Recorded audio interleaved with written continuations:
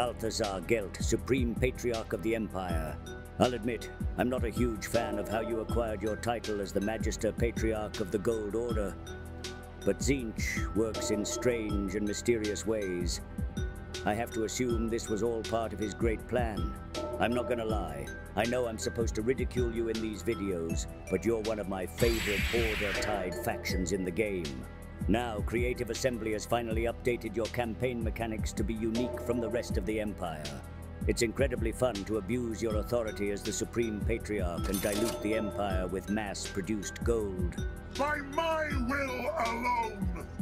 What's political power without a healthy dose of corruption? And I have a soft spot for corruption myself. I also appreciate that there's a 3-turn cooldown on your ability to conjure gold out of thin air. It wouldn't do to completely destroy the economy. Although if your lore is anything to go by, that gold will probably turn to lead soon. You might want to return to the Empire before the dragons notice this. I don't think your social credit score can take the hit.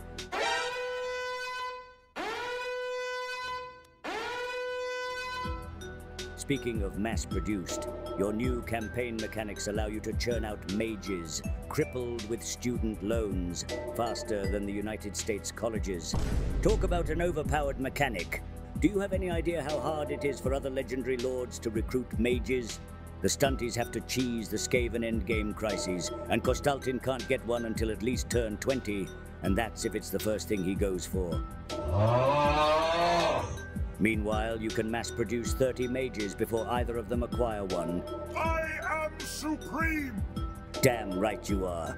Once you acquire your Pegasus and the Staff of Volans, you're basically unstoppable on the battlefield. Lord of Metal! It's reassuring to talk to someone else who also suffers from effortless superiority.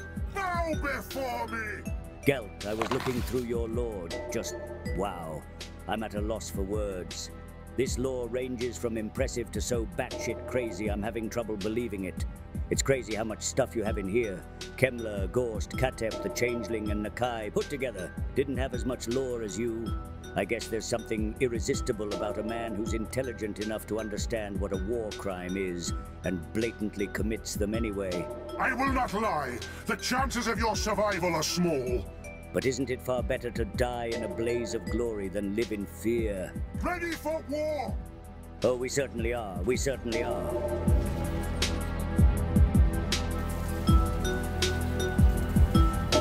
Don't forget to like and subscribe.